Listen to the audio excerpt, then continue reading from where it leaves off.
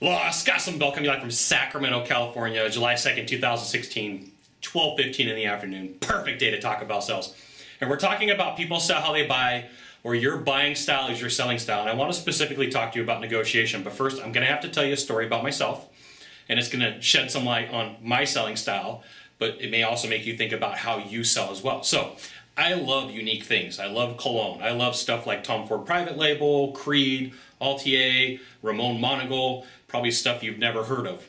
So for me, I like to know that no other guy is, for the most part, going to smell like me or be anything like me, okay? I got teased a lot as a kid. Scott stinks. There's a whole huge story behind it, but just know I love cologne. I probably have 150, 160 colognes, and I love the stuff that you just can't buy anywhere, okay? So in my mind, when I buy the stuff and I know it's unique, I know that there's a certain cost associated with it, and I'm cool with that because I know not everybody's going to buy it because of it, okay? So in my mind, if I ever saw this stuff on a discount, especially a super huge discount, sometimes they'll give you like a sample bottle, a travel bottle, but this stuff like never goes on sale, okay? So if it did, in my mind, I'd freak out and go, wait a minute, time out. I don't want everybody else to have what I have. That's not cool. I want to be unique. I want to be me, right? Okay. So when I see a discount on something, if it's too big of a discount in my mind, it devalues what's going on. So when I sell, most of my discounts are going to be small. Okay. So give me a second.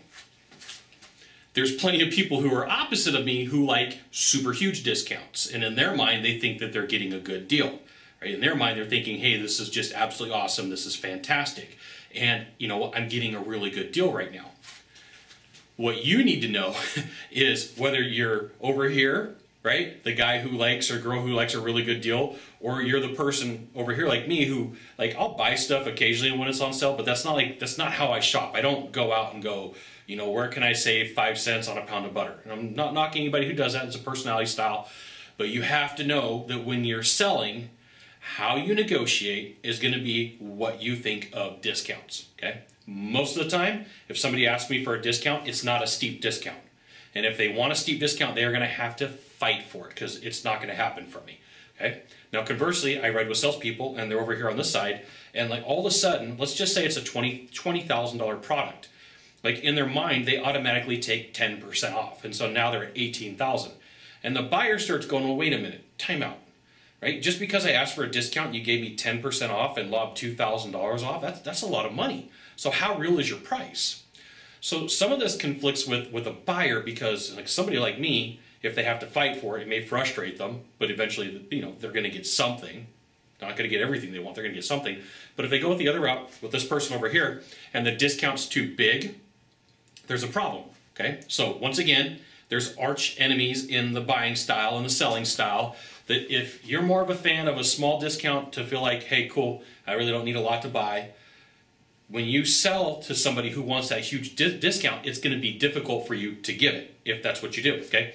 Now, this person over here who gives a huge discount may freak out a buyer like me over here who just like, I'm cool with a little bit. I don't need a lot. I don't need it to be a super huge discount. Like in my mind, I start freaking out. Now, once again, this isn't judgmental. You got to understand this. This has nothing to do with judgment. There's nothing wrong with this style. There's nothing wrong with my style. It is what it is, but it totally influences how you sell and how you buy. So your buying style is your selling style. Your selling style is your buying style, and people sell how they buy. People negotiate how they want the information. People present how they would want the information given to them. So this creates a challenge because you don't know who you're sitting down with, and the only way that you're going to know is to ask really good questions.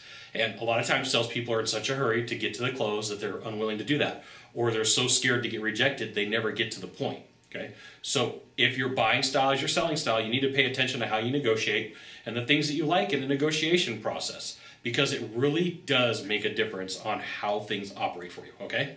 So your buying style is your selling style, your negotiation style is your selling style, your presentation style is your selling style.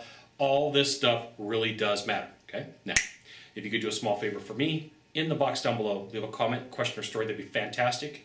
To the right or to the left, there's a subscribe button. You know what you got to do, you got to subscribe.